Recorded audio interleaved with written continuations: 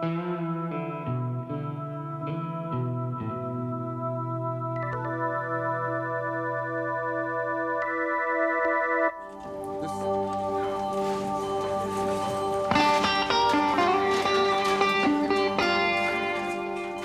hour ago, this 17-year-old was shot on the streets of Detroit.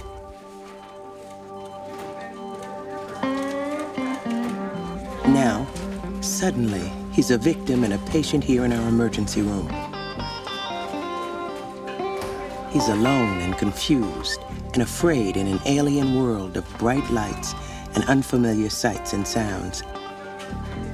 We'll ease his physical pain and treat his physical wounds. But what about his emotional pain and his emotional wounds? They can be just as devastating. Shouldn't that be our concern as well? I mean, I hear about people getting shot out. Oh, he got shot on, you know. Just blow it, going one end out the other. But when it happened to me, I went in a state of shock. I'm saying, I mean, my whole idea in my mind, like, I'm finna die. I'm laying on the street, I'm about to die. That's all I kept thinking about. And you know what I mean? It's a scary feeling, doctors coming in there asking you. I mean, telling you, Mr. Shanklin, we don't know if we can save your leg. Mr. Shanklin, we don't know if you're gonna die. I mean, that affects you mentally, it really does. Post-traumatic stress disorder is the syndrome of really a normal response to abnormal events. And the abnormal events have to have that quality of being searing and intrusive and horrifying and terrifying. Any of us can have PTSD, more or less. But for some people, it lasts a long time, and it has other elements as well. It embarrasses them. It makes them feel ashamed and weak and guilty. It drives them to drink. It causes panic and depression. But what we're looking at here is a response that many people have to abnormally intense traumatic events. Flashbacks, large decrease in sleep. I mean, certain areas of the city, that remind me of what happened. You know, I wake up in cold sweats and think, you know, just repeating over and over in my mind, like, nah, it's still fresh in my mind now. You know, I get scared at first. When I first got home, my mother might have to go to work. I didn't want to stay there by myself because I was scared. I'm thinking, well, this guy coming to finish me off. You understand what I'm saying?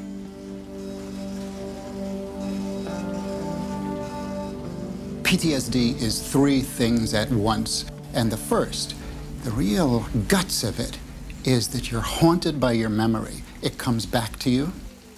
It can horrify you and terrify you. It can be a flashback. It can be a nightmare, and you don't want to remember.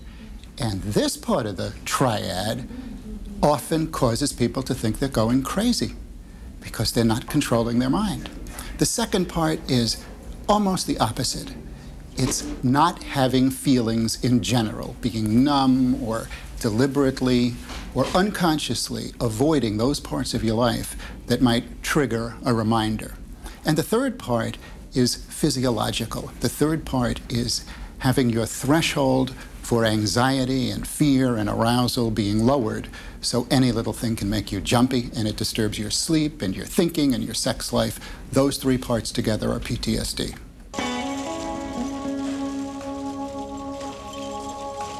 Mr. Bohannon, how are you doing tonight? I'm doing pretty good tonight. Pretty good? Dr. Eaton is a psychologist specializing in post-traumatic therapy. Dennis Bohannon is one of her patients.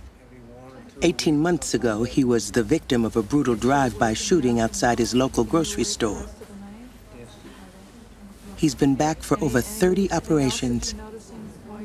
When you went home, that's when you first noticed PTSD symptoms, is that right? Yes. What did you notice? Well, I started having nightmares. Okay. You know. How often were you having them? Every night. Every night. Mm-hmm. So you wouldn't get a full night's sleep any night? No. And what would be the subject of the nightmares? What would you dream? I dream just what happened, you know. Of what happened. I'd see Reliving it relive. again and again, every time you would go to sleep. Yeah. Let's go through each of the elements of the post-traumatic stress disorder. First, there is the intrusive recollection. It means that out of the blue, without any clear warning, you're there again. And it can have the intensity and the immediacy of a flashback. That means it is as vivid as it was when you first encountered it. You may actually hallucinate a smell, a touch, a sight. Very intense and very disturbing. It doesn't necessarily have to be a flashback, though. It can just simply be a memory, and you would rather not remember. When you were home, before you came back in for this surgery, were you going out of the house at all? Not very much at all. Not very much? Yeah. Just on the front porch to get the mail, and if I had to, you know, go out to the car and then back in the house. Okay. That was it. And this is over a year and a half? Yes. Now, the second part is 6 or 7 individual possibilities, but altogether they're called the negative symptoms. Not having feeling somewhat alienated from others, finding that just almost automatically you stop doing the things that you used to do that were a source of pleasure because you don't want to risk a reminder. Any loud sound. Yeah. You know, like, maybe that would sound like a gunshot? Yeah. Okay. My son would be playing with his guns and something, you know, he'd shoot one of them and oh dear. it'd make me nervous. He'd be playing. Yeah. The third part, the increased arousal, the anxiety cluster, means that your adrenal gland is triggered that much more readily, that you are very, very aware of threats, and that you're jumpy, you're nervous. Coming back in? Yes. Coming back? Yeah. Some of the patients who come into Detroit Receiving are coming in life and death situations. They've been shot, they've been stabbed, they've been raped, they've been scalded. And of course, this is a trauma for the individual and for everyone who cares about them and loves them. And the nurse, the doctor, the person who deals with this physical wound is in a unique situation to help that whole family and that individual understand emotional reactions.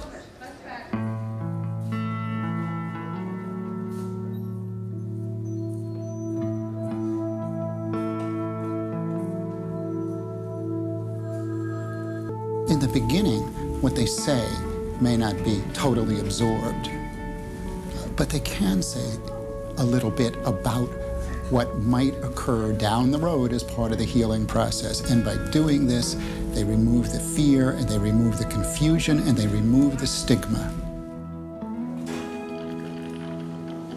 It can be pretty frightening being wheeled in here, suddenly finding yourself in this alien world. We all know that. So what can we do to help? Just to reach out and connect, something we do instinctively, can be very important, maybe more than we sometimes realize. William, I'm Dr. Eaton, and I'm a trauma therapist here in the emergency department. You were brought in tonight, and you had been shot, is that right? Yes. Yeah. You know you're okay now, right? Yes. Yeah. Do you mind telling me what happened? Yes.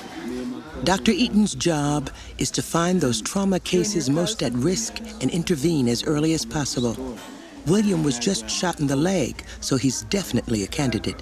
He may or may not get PTSD, but if he does, knowing the symptoms and the risks and that help is available can make all the difference. Now, you know, when you get home, you'll probably feel very relieved for a while. But then sometimes people who've been through an experience like you have, some months later, maybe 3 or 4 months later, may have flashbacks or nightmares or not want to go out of the house and things like that. That's called post-traumatic stress disorder. And about 1 in 4 or 5 people develop it. Okay, so if you do, I want you to give me a call, and I'll give you something with my name and phone number on it, so you can call me, okay? There is a phrase, the second wound. It's the wound that often comes when we who work with people are insensitive. I'm Dr. Sullivan. What's bothering you today, sir? Pushing and pushing for detail when an individual is confused, is numb, can't bring forth that detail, or when those details are so highly charged that it's emotionally damaging.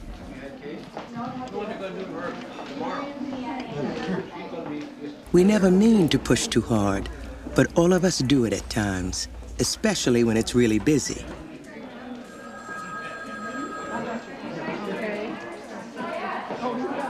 Getting involved with patients and their families means sharing their hopes and fears and sometimes their grief.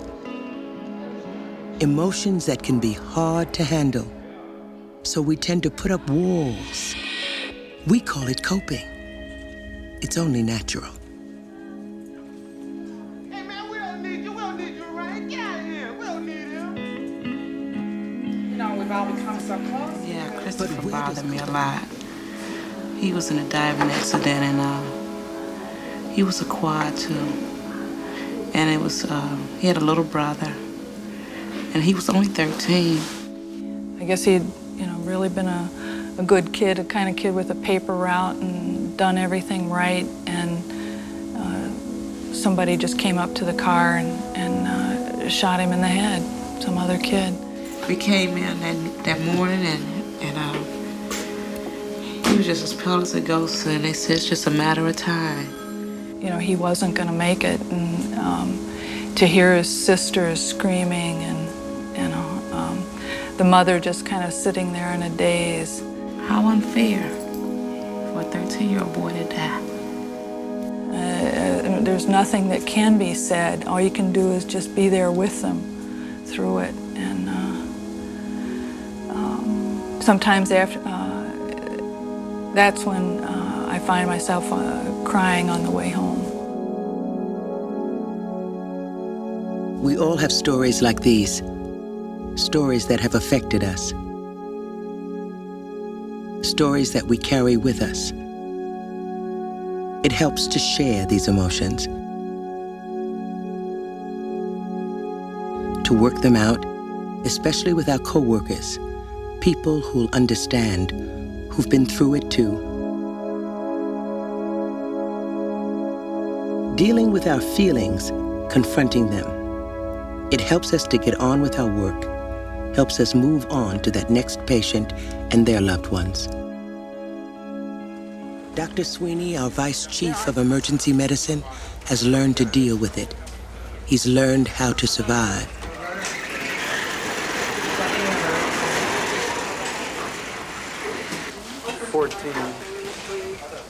He also knows he's vulnerable, even down here in the emergency department where there's less time to get involved.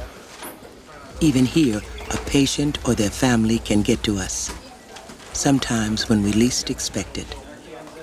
I had an individual one time who was a young male who had been involved in a drug deal that went badly, and the individual was shot and then brought in, and this was a real trauma code where there are bells and whistles and IVs being slammed in and lots of hoopla in this room, to the screaming, yelling, and everything. And we were unsuccessful. The magic didn't work. And we were given the history that this individual had been involved in this drug deal, so the sort of defense mechanism went up and the wall went up, and we lost an individual, but maybe it's not so bad because he was a drug dealer and things were bad.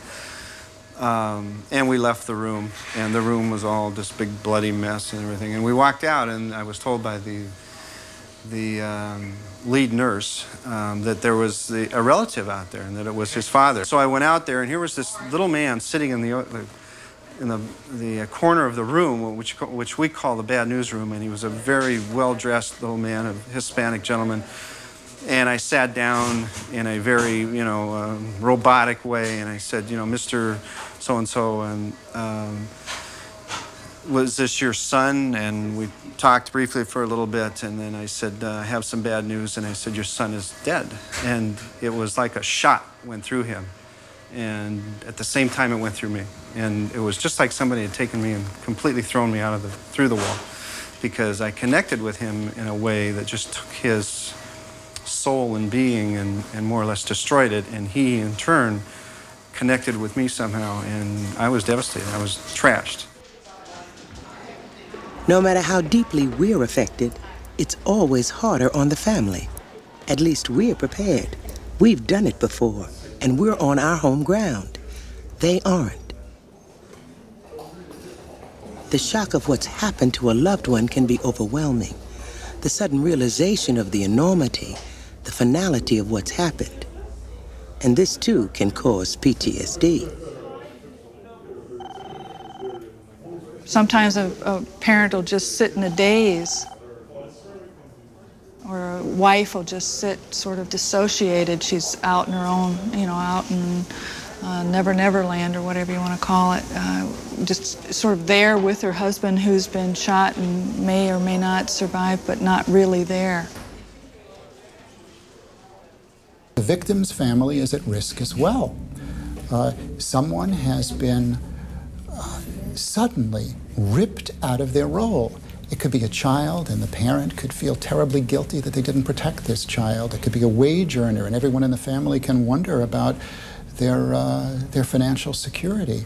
It could be the mother, the wife, and just think about the impact of that. Yes, every seriously, suddenly wounded individual disrupts not just your plans, but disrupts your whole sense of security and meaning in life. Now, when you come to a place like this that has its own rituals and its own sense of security and its basis in science and in medicine, it helps to undo that feeling of strangeness, that feeling of having been just chewed up and spit out by your own community. My hair might be all over my head, but this like with Ryan, he didn't want to talk about it, and his family got mad with me because I told him you are a quadriplegic, and he said no, I don't want to talk about it. Don't call me that. Don't call. You'd have thought I really called him a bad name. Don't call me that. And he told his mother I called him a quadriplegic, and she said, Ryan told me you called him a quadriplegic. Nobody's ever called him that before. I said that is what he is, and you and you and you, all of you need to deal with it and say it to him. A lot of them don't like to talk about it. A lot of the patients, they don't like to elaborate on their injuries. I think they're still in, when they're here, they're still in a denial to a sense. Mm-hmm. Denial is a term in psychiatry, and it means that you don't consciously absorb the full impact of what has occurred. Now, sometimes denial is a very, very helpful, life-saving part of recovery. It's been discovered that people who had very, very severe body burns and who denied how close they were to death, how badly they were disfigured, how painful their recovery would be, lived longer than those who didn't deny this. But ultimately, there comes a time of reckoning. You've lost your apartment, you've lost a lot of your ability to live independently. And I'm here to help you, okay? We're here to help you talk about it, think about it. If going through a severe physical and psychological trauma, one of our patients is in denial, we have to be sensitive to that, and it takes the art part of the science and art of healing to time the discussions and to help a person eventually come into full awareness. You thought you were going to be here longer. We have to be straight with our patients, even when it means upsetting them. The sooner they come to terms with what's happened, the sooner they'll be able to get on with the rest of their lives.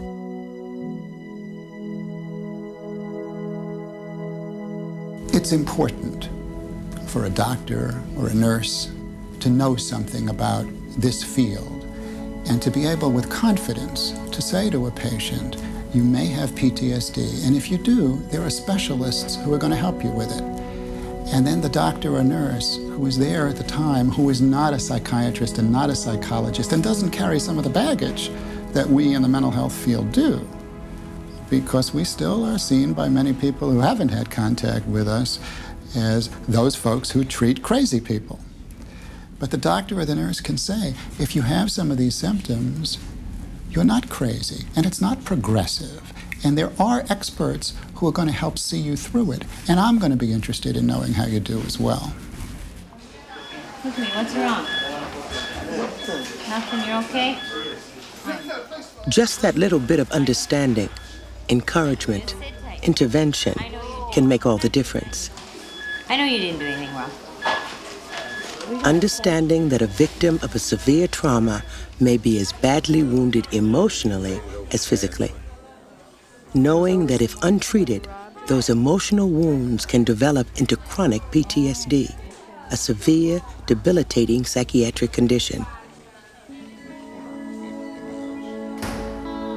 Knowing we can reduce that risk if we spot the signs while they're still in our care and refer them to a specialist.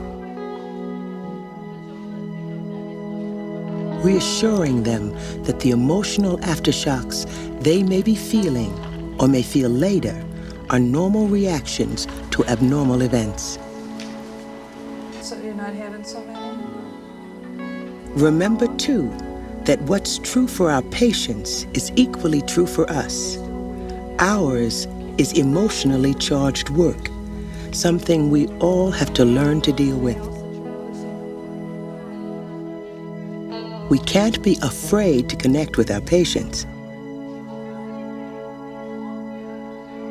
It'll make us better caregivers. It'll make us better people, too. And it needn't burn us out as long as we keep it all in perspective. As long as we talk about it. As long as we're there for each other.